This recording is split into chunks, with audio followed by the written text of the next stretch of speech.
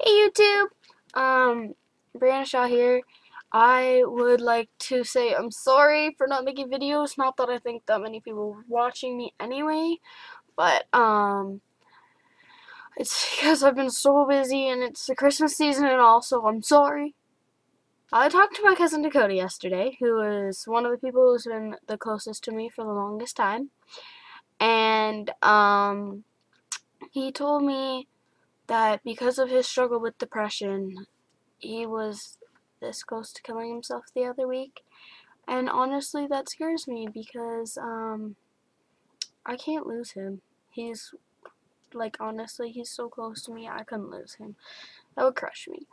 But he told me that the whole reason that he didn't do it is because of me. And honestly, that makes me feel great. Anyone could save someone's life with just the right words, the right actions, but it's also the opposite way around. Anyone can kill someone with just the right words and the right actions. So I'd like you guys to all think about that next time you're calling someone ugly or stupid or telling them to go to hell or telling them that you hate them, telling them that you wish they would die. You need to think about things before you do them because you could be ending someone's life. You could stop someone from growing old and having kids and having a life. So think about that, guys. Alright. Guys, really consider what you're doing before you do it because anything that you do wrong to a person could end them, could be the final straw and the final decision that makes them kill themselves and makes their whole world end. So please, guys, I beg you to consider these things because you could be taking away someone's version of my Dakota. Losing someone that's really close to you hurts a lot, so I've been told.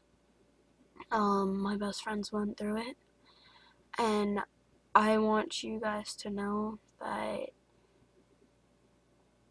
honestly, think about it this way. What if you were to lose your best friend, the person that is closest to you, the one who's always been there for you? What if they were to kill themselves because of somebody saying the wrong thing to them? Think about that, guys. And everybody who's gonna hate on here, like, oh, suicidal, oh, you're a freak, blah, blah, blah, don't even bother. Because let me tell you something. It is not people with depression's fault that they struggle with depression. It isn't their fault that they have more suicidal thoughts than everybody else on the planet. It is because of their depression. So please, leave them alone. I know this one is a very low beat, depressing video, but I promise I will do happy, upbeat ones later in life, later in time. Hell, I got lots of time to make a happy, upbeat ones, but this is just a topic that has come up a lot lately that I wanted to touch down on. So thank you all for watching and thanks for listening. I'll make more.